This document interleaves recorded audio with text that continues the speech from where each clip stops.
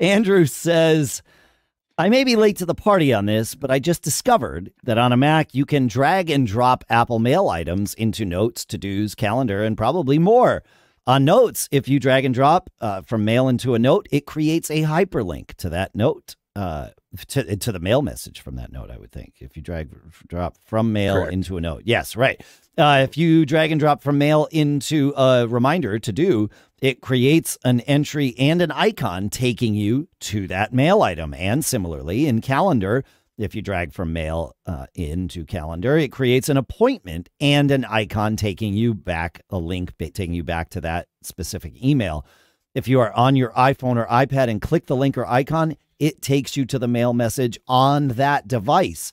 So this stuff is all synced across if you have mail accounts that are synced across. So either you guys use the mail links for this reason? No, I don't. But I mean, obviously, this is a great way for those important emails. This would be a great system for like those people who are like can never find that email when they're searching for email.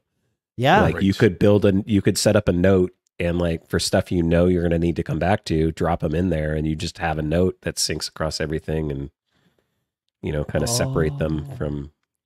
That's one use case I can think for it. But yeah,